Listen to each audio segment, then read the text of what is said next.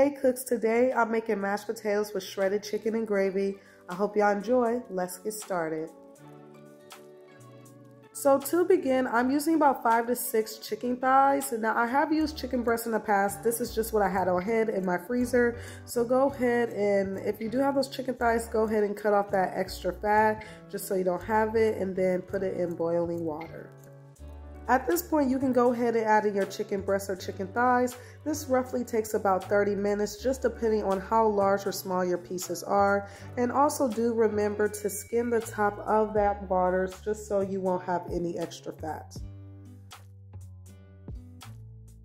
So in the next couple clips, you're going to see me add the chicken into the bowl, and I'm going to let it rest for about 4 to 5 minutes before I shred it because it's hot.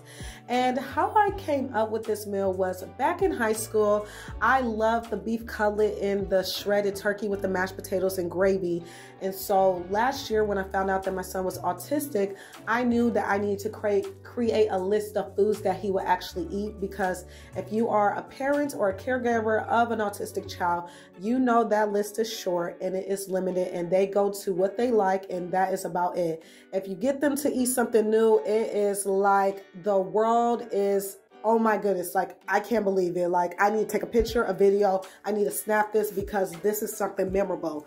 So my hopes with this channel is I also want to create a list of foods that you can use in your home for your child. Now obviously you're going to have to tweak it, you're going to have to add and subtract some things out, but I do hope that it works for your home, because having an autistic child, there are challenges, but it is also rewarding at the same time. So shout out to the parents and the caregivers of autistic children.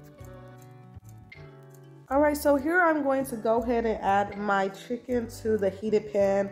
I have an electric stove, so this is on about, I believe, a 6 or a 7, but I just already want my pan to be heated while I add the chicken in. And then next I'm going to add in my seasonings.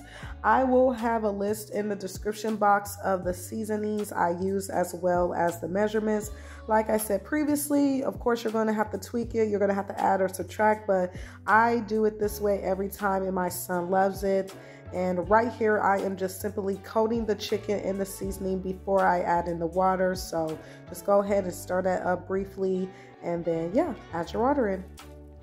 Alright, so at this point I'm going to go ahead and add in my water. I'm using about 1.5 cups of water for this dish, and I am slowly adding in the water. I don't want to add it all at once because the water will quickly evaporate. So yeah, go ahead, slowly add it in. And I have a stove top at this point. I believe it's on a 4. So with the electric stove, you can do like a 3 or a 4, and just let that simmer for about 7 to 8 minutes. Because the chicken is already cooked, at this point we just want the seasoning to slowly immerse into that chicken. We want it to be nicely coated and beautiful. So yeah, about 7 to 8 minutes and your dish should be done.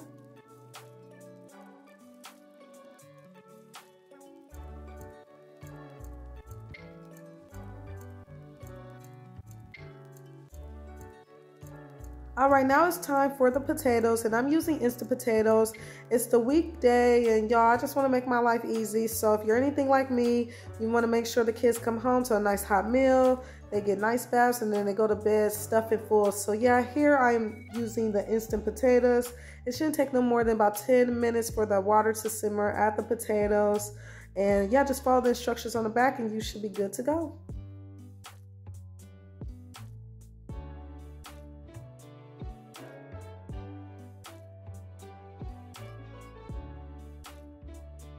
Alright, so the last of the ingredients, I am adding in the chicken gravy, and again, this is store-bought, so just follow the instructions on the back of the packaging.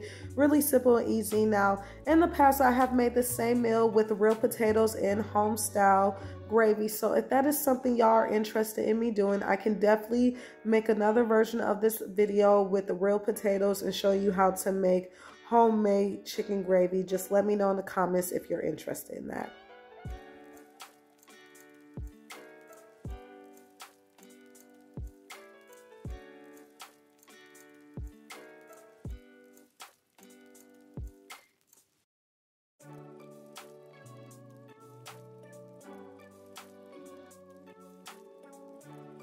All right, y'all, so last of it, I am going to go ahead and add on my potatoes.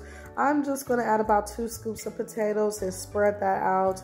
And I know some people might say that's a lot of potatoes, but my child is a meat and potato type of kid, and he loves his potatoes, and he will eat the chicken as long as it's to his liking. So I make sure to do that. And my son is pretty tiny, but he is small but mighty. So do not let that size fool you, because the boy can't eat. I'm just not sure where that food is actually going. But yeah, so here I just have that mashed potatoes and the chicken. And then to top it off, I'm going to add on some of that gravy, just like they used to do back in school. So there's the gravy. And then I'm going to add on a side of green beans and apples. I've really been trying to get my son to eat his fruits and veggies. So if you parents or caregivers have any tricks out there, please let me know, because that is one of the challenges I am facing right now. But yeah, I hope that y'all enjoyed this video, and I look forward to seeing you on the next one. Take care.